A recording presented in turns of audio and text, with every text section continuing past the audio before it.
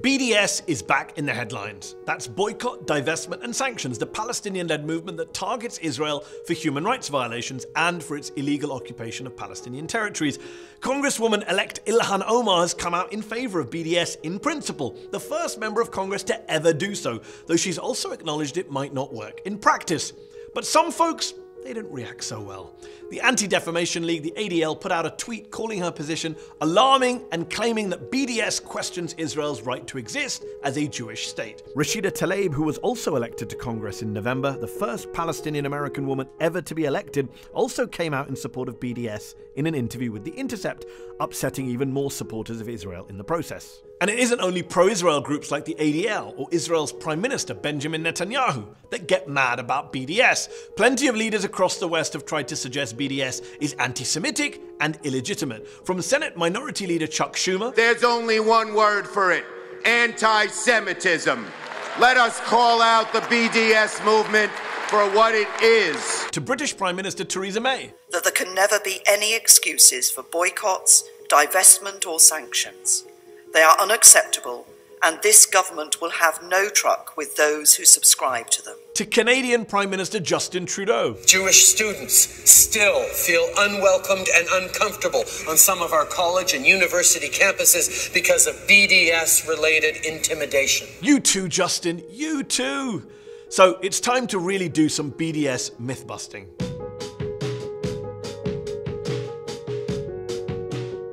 First off, the goals of BDS are pretty clear. They're not hidden or secretive.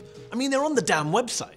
3 very specific goals: ending Israel's occupation, getting full equality for Palestinian citizens of Israel, and making sure Palestinian refugees have the right to return to their homes in line with international law. They don't say a word about Jews or even about the Jewish state. They're all about human rights. Maybe the rights of humans you don't like, but human rights nevertheless. And some supporters of BDS, yes, support a democratic, binational, one-state solution to the conflict. But others, like Ilhan Omar, support a 2-state solution. Then there's the whole issue of double standards. That's the main criticism of BDS, that it holds the state of Israel to a standard to which it doesn't hold other countries, which proves it's anti-Semitic. You can't only talk about Jews, and you can't only talk about the nation state of the Jewish people. You have to have a single standard. Well, hold on. All boycott movements are guilty of double standards. You can't boycott the whole world. Take South Africa. Loads of Americans, including American Jews, boycotted apartheid South Africa in the 1980s, even though the Mobutu dictatorship in Zaire and the Mengistu dictatorship in Ethiopia at that time were equally bad human rights violators, if not worse.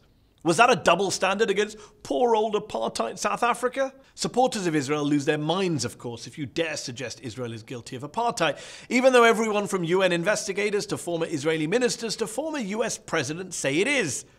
Based on the evidence, the authors concluded that Israel has imposed an apartheid regime on the Palestinian people wherever they reside. By the way, the African National Congress, the ANC, the Congress of South African Trade Unions, and Archbishop Desmond Tutu, all of the folks who were on the front line of the struggle against apartheid in South Africa, today they all support BDS. I wonder why. BDS critics always say there's a double standard. What about all the other countries who are guilty of human rights violations? Syria, Iran, Russia, North Korea, what about them? Now, not only is this pure whataboutism, it's deflection and evasion of the worst sort, but just look at the facts. Syria, Iran, Russia, North Korea are all, rightly or wrongly, subject to sanctions of some shape or form. So maybe supporters of Israel should be careful what they wish for. And by the way, on the subject of double standards, how about the double standards on the part of BDS critics? Take Andrew Cuomo, Democratic governor of New York and hardcore opponent of BDS.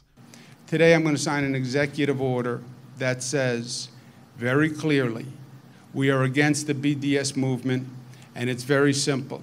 If you boycott against Israel, New York will boycott you. And yet when Mike Pence's Indiana passed a horrific law in 2015 discriminating against LGBT communities, this same Governor Cuomo ordered a boycott of that state, including a ban on New York public officials from traveling to Indiana.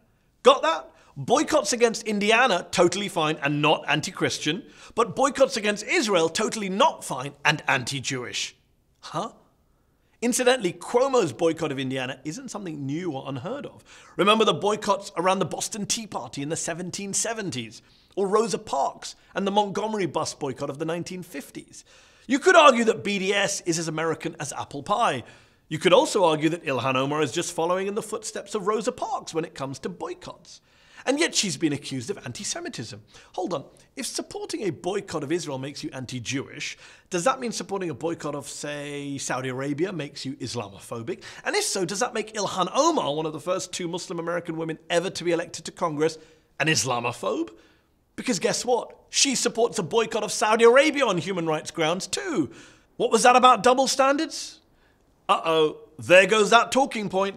Of course, much of the criticisms of BDS are just pro-Israeli talking points. They're about undermining and silencing the occupied Palestinian people. Think about it. Palestinians try and fight for their rights. They try violence, and they get called terrorists. They try non-violence, they try boycotts, and they get called anti-Semites. They can't win. Remember, the call for BDS first came in 2005 from Palestinian civil society, from hundreds of activists and NGOs on the ground in the occupied West Bank and Gaza. As Jewish-American journalist Peter Beinart, who doesn't support BDS as a whole, though he does support boycotting Israeli settlements, as even Peter wrote recently, the reason other countries have not elicited BDS-style movements is simple. There's been no mass call for BDS from inside those countries themselves. Look, I'm not saying BDS is perfect, which movement or campaign is, nor am I saying it's definitely going to achieve all its goals. Taking on the state of Israel and its supporters around the world isn't easy.